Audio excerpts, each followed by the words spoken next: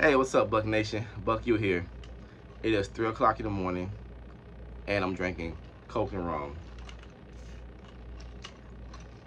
Why am I drinking this, you may ask? Woke up one, I'm a fucking madman. And two, I just had a nightmare. I had a nightmare that Mike Evans got traded to the New Orleans Saints for a 14th round draft pick. That's just how crazy it was. So I woke up in a cold sweat. But anywho, today I want to talk about Kyle Trask. Okay, and is he a Hall of Famer or bust? So Kyle Trask, you guys don't know, is our second round draft pick out of Florida. He has been the Aaron Rodgers of the NFL so far. He's been backing up Tom Brady, waiting for his opportunity to shine, just like Aaron Rodgers backed up Brett Favre, waiting for Brett Favre to retire so he can finally get the opportunity. Same thing with Kyle Trask. Now, a lot has been going on in OTAs right now. You know, Brady left through some personal reasons. Mike Evans kind of got dinged up a little bit. Chris Godwin made his triumphant return. But the one story that stuck out was Kyle Trask threw an interception to Jamel Dean. And they made this big deal about it.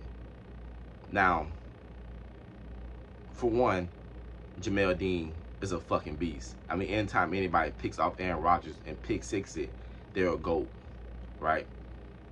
And back to Jamel Dean, there was people clamoring when Carlton Davis was a free agent that they did not want the Buccaneers to resign Carlton Davis because they wanted Jamel Dean to get his opportunity in the sun to shine.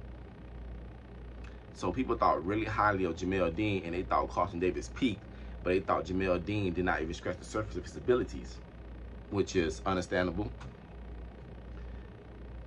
But because Kyle Trask did not have a good OTA or training camp, people are calling him a bust. And it's upsetting in a way because these are the same fans who, when Tom Brady retired, they was like, oh, Kyle Trask, he's the future, he's our quarterback. We'd rather have Kyle Trask starting than Blaine Gabbert. We might be in rebuild mode, but, you know, we like to see what Kyle Trask does. He finally gets his opportunity. He's young. You know, we want to see if he's a project or he's ready to play. Let's throw him into the Lions den, etc., etc. And I realized Bucs fans are, are fickle. Bucs fans are fickle. I heard Daniel Bryan use that one time in WWE. I think to me like you guys change your mind so often, but whatever. So it had me thinking: is Kyle Trask a bust or a potential Hall of Famer? And I think that Kyle Trask is a future Hall of Famer.